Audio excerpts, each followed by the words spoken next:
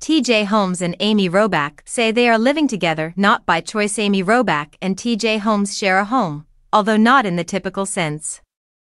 The couple acknowledged that they had been living together full-time for 2 weeks during the most recent episode of their podcast, TJ and Amy, though Holmes clarified that this was not by choice. While Robach is addressing a roach infestation at her own house, her 21-year-old daughter Ava, whom she shares with her ex-husband Tim McIntosh, is living in her mother's apartment in New York City. Ava has an apartment in the Village. It has a massive roach infestation, Robach said about her daughter, explaining that the bug problem appeared to have stemmed from her next-door neighbor being a hoarder.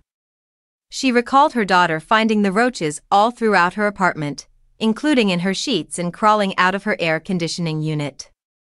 Armies of roaches making their way from his apartment to hers, Holmes said.